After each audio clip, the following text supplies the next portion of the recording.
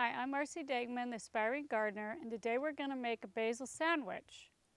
Now there's two kinds of basil that work really well for that, and that's your typical Italian basil, which is what I have here, which is a nice sized leaf. The other one that's really popular is called lettuce leaf basil, and mine isn't big enough yet, but it gets quite a bit bigger, so it really lays on the bread just like a piece of lettuce would. So both of those are really good, but I'd stick with the basic basil. You can try the others if you'd like. And my favorite sandwich, as simple as it is a turkey tomato basil sandwich.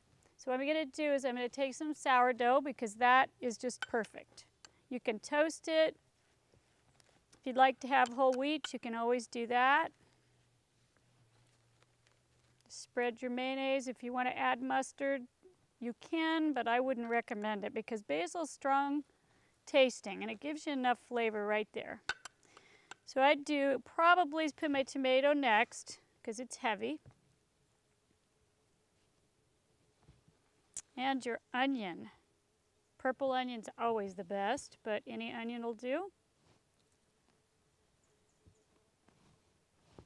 I have provolone cheese today, but cheddar's great. Whatever kind of cheese you want to use is perfect.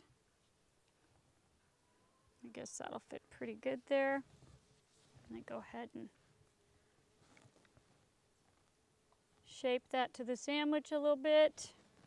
Okay, and the reason I waited is because the basil will go on kind of like your lettuce. That way it'll stay.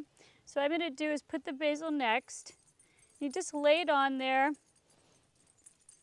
just like you would lettuce.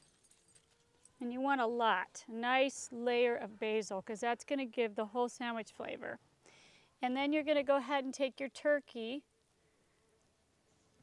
It would be kind of odd with some lunch meat, so I'd be really careful as far as ham, or, I mean, it'd be kind of different, so you might want to think about that.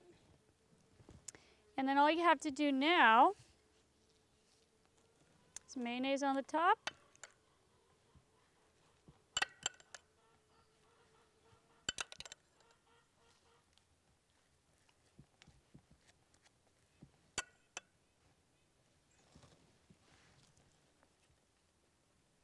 And there you have it, tomato basil sandwich.